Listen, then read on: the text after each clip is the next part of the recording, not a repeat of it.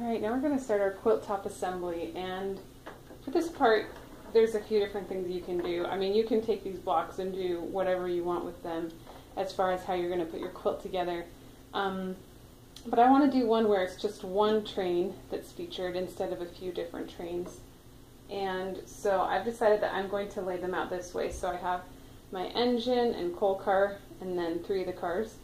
And then on the bottom here I have the rest of the cars. So if you want to do it this way, you can watch. If you already know how you want to do it, go ahead and do what you want and just fill in the gaps where you need to. But I'm just going to start sewing these from end to end. So just sewing all these together. And then on the end here I have 2 pieces I'm going to attach. These are 3.5 by 5.5 inches. And then on the bottom here I have 10 inches by 5.5 inches that'll attach onto the bottom. So yeah, that's it. So now I've sewn both of those strips together. I've attached the long white strips on this one and the short ones up here. And I cut 3 long strips that were, you can choose 4.5 or 5 inches by the width of the fabric. So 4.5 inches by, say, 42 inches. And I'm going to cut 3 of those, and I'm going to sew those all together so that I have a lot of nice blank space in my quilt, and it really highlights the actual train. Alright, I'm going to show you how to finish this up here. So you can see I've already finished mine. Once you have your quilt top assembled, so you've sewed all those rows together, I just take something round. I usually use my embroidery hoop because that's what I have, and then a fabric marker, and I'm just going to draw a curve along each corner. 1 second, buddy, okay? And so after you've done that, then we're going to attach this track. And if I were going to do this again, I think I would make the track a little bit bigger, so that, because I want it to be like a little play mat where people can drive their little trains or cars or whatever right along the track here. So as I show you how to do this, I'll do it with a little bit wider of a track. Hey, I'm going to show you how to make the track that you're going to sew around the outside of your play mat train quilt. So here I have 2 strips of fabric. You could do black if you wanted. I chose brown, but 1 brown and 1 white. And I cut these at 2 1/4 inches each. And then I sewed them together just all the way down. So these are just strips like as long as the bolt of fabric. So 2 1/4 inches by the width of the fabric. Sewed it all the way down, and then I ironed the seam so it's towards this darker brown fabric. Okay. So, and you're going to do that with you're going to make 2 sets that look like this. So you'll have 2 brown strips and 2 white strips if you're doing the play mat. If you're doing a bigger quilt with like 5 trains and they're going either direction, you'll want to cut, you're going to make 3 or 4 of these, probably 4 of these sets. So you'll cut 4 strips that are brown and 4 that are white. So once you get it to this point, if I had my other sets, I would sew my other set right here so that I'd have white, brown, if I'm doing the play mat, and then if I'm doing the big train, it would look white, brown, white, brown, white, brown, white, brown, by all the way down. So you'd have all of your strips by the width of the fabric. Once you get it to that point, you're going to cut it in half. So just find your halfway point here. And if I had all my strips, I would cut this way with all of my strips. I'm just going to kind of crease this, open it back up so I know where my halfway point is, and then cut it in half.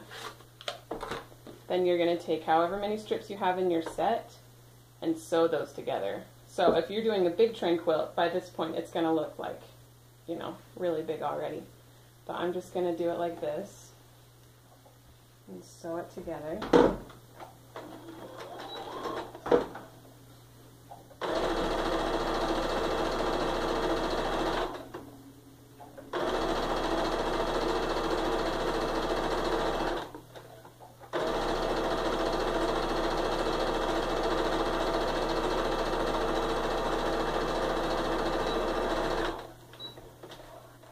Now take it off your machine, and you're going to iron whatever the seam that you just did towards that darker fabric again.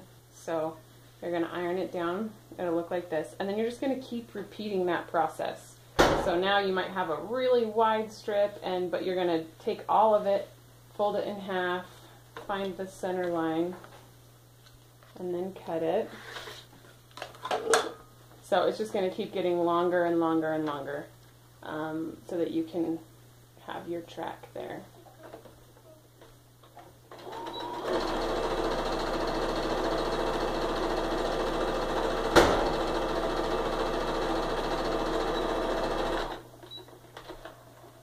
Okay, and once you feel like it's so long that it's just unwieldy and it's not worth doing it anymore, you're going to make sure you have all of your seams ironed so that it's facing the darker fabric that you chose, whichever one that is.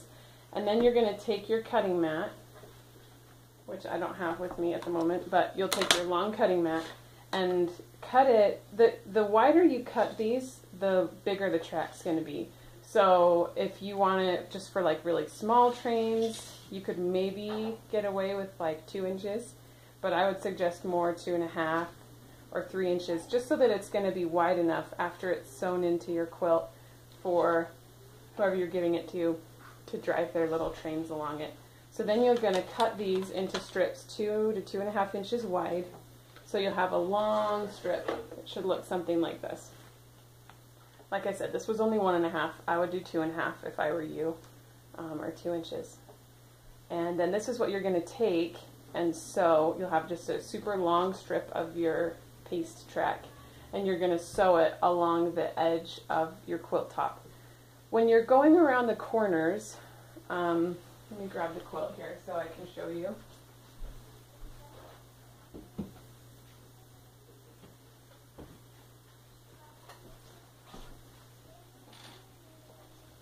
Okay, so you're going to put it right sides down. When you're going around the corners, you can pin it if you'd like. I usually just kind of fuss with it. I just slow down and fuss with it until it's just how I want it. But because all of these are cut, you can see that these points right here, it hasn't been back stitched right there. So you might even lay it down like this, where you're going to sew. And I'd put, let me show you. So I'd put a pin right here, because I'm saying, all right, this is where I'm going to start, lay down the start of my fabric, and then I lay this out and say, all right, this is where it's going to go along that corner. Because what'll happen, we're going to reinforce it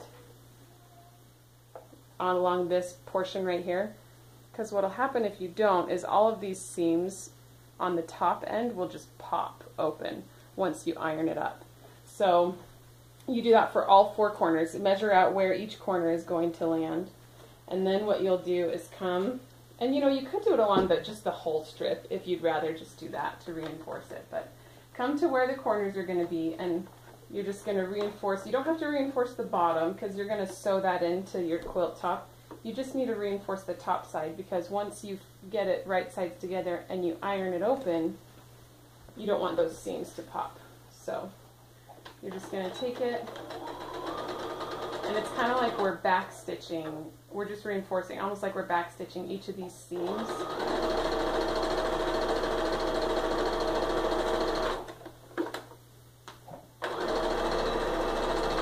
And you really want to do it, you don't want to do it very far from the edge of your fabric, because just like an 1/8 inch away, because we'll attach our binding at a 1/4 inch, and if you tried to reinforce it like in the middle here, then that stitching is going to show in your finished product, and that's not really what you want.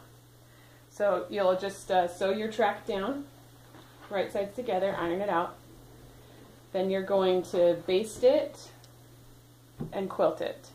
So put whatever you want on the back. You can do a fuzzy backing. I just did some batting and this really durable fabric on the back. And then for the binding, you do a bias binding. If you don't know what a bias binding is, that just makes it so that you can bind over the curves. It makes it really stretchy, so that you can just kind of stretch it and it'll give with you and just make this nice curved binding here. And then there you have it. Your quilt is done and ready to have some trains drive on it.